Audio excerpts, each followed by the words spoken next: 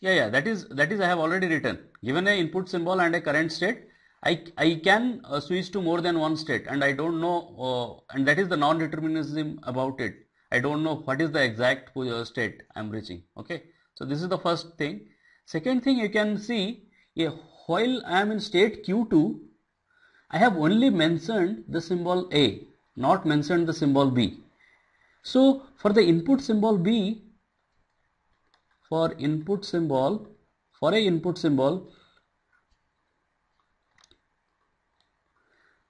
we may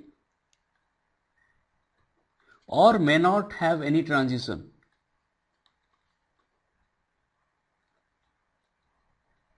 Understood? So I haven't mentioned B while I am in state Q2. Okay, but in DFA you have to give for every possible symbol and current state, we need to mention what is the next state. Okay, so we may or may not have any transition. That means we'll have an empty transition. Okay, so now let us discuss something about 2 to the power q, which the she was talking about. So so let q be the finite number of states.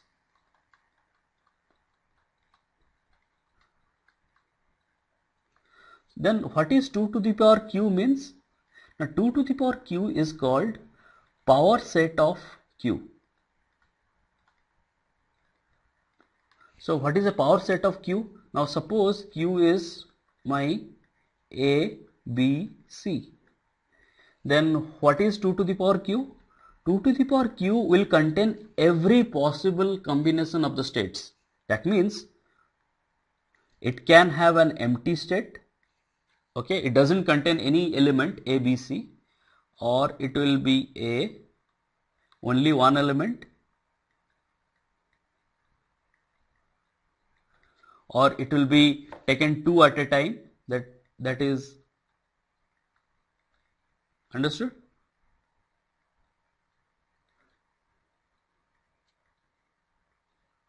Or it will have all the three. So that is why it is called 2 to the power q. That means if I have three elements in the state in the finite set of states q, then in the power set I will have how many elements? I will have 2 to the power 3 elements.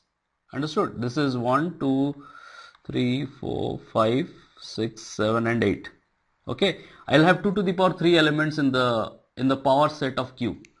So now let us go to the you understood the power set. So yeah, so now let us go to the mathematical definition of this NDFA. Okay, so as she has rightly pointed out, the mathematical definition of a NDFA is, it is a finite automata which can be represented as a 5 tuple M. Okay, where Q is the set of states,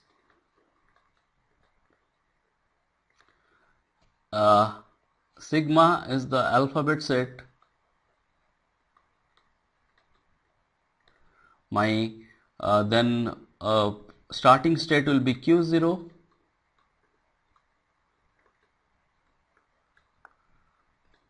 then there will be a finite state QF, and the only difference is the transition function. So what this transition function means? Now the transition function means a mapping of set of states Q and the alphabet to the power set of Q, that is, okay, so this is the transition function we call. Mapping of the set of states and the alphabet set to 2 to the power Q. Okay.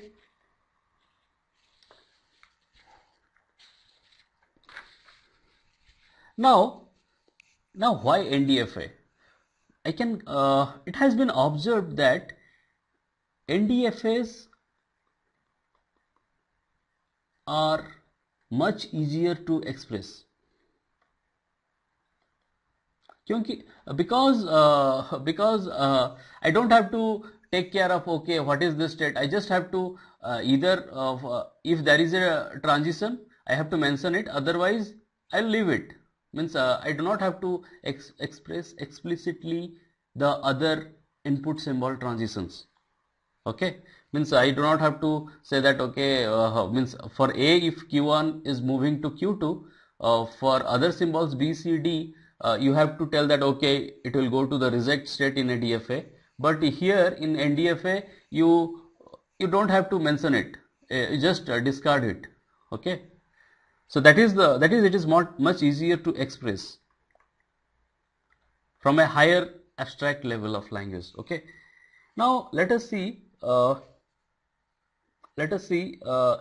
suppose I give an example that suppose a language is a set of words which has only one A, means suppose the language is my only a single element string, that is A, my alphabet is A. Okay, how will I create a NFA for it? I will create a NFA for it like it is a starting state Q0 and with A it will go to Q1 and that will be my final state. Understood? I don't have to mention that okay if I am in Q1 and again I get a what will happen? That thing I do not have to express in a NDFA. I just say that okay if I am in Q0 I get a I'll go to Q1. Okay.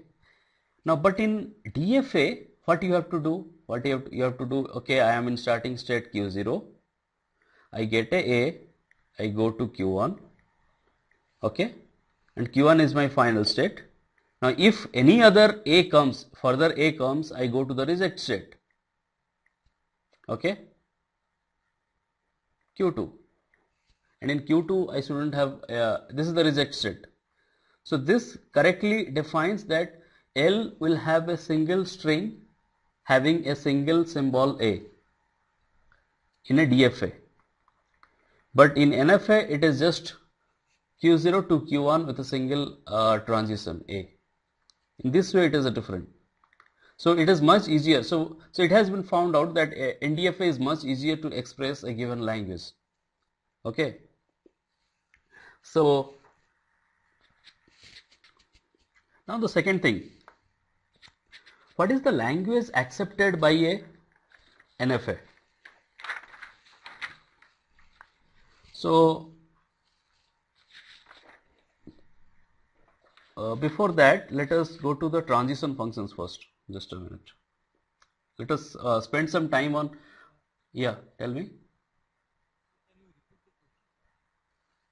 No. I am not I'm not telling any questions. I am telling that before doing any problems, let us spend some time on the transition function of a NDFA.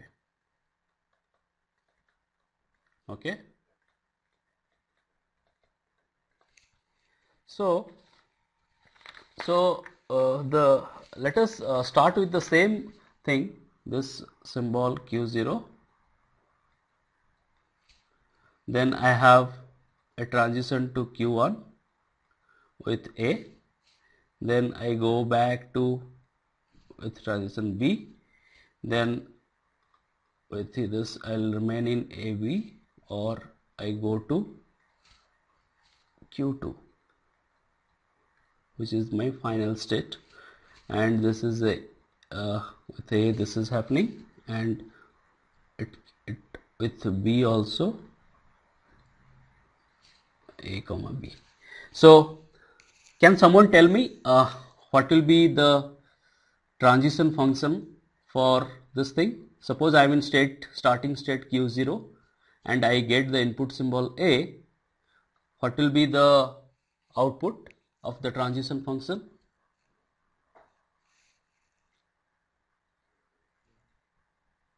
What? It is written as this way because it is not a single state, it can be a set of states. So it is Q1, correct?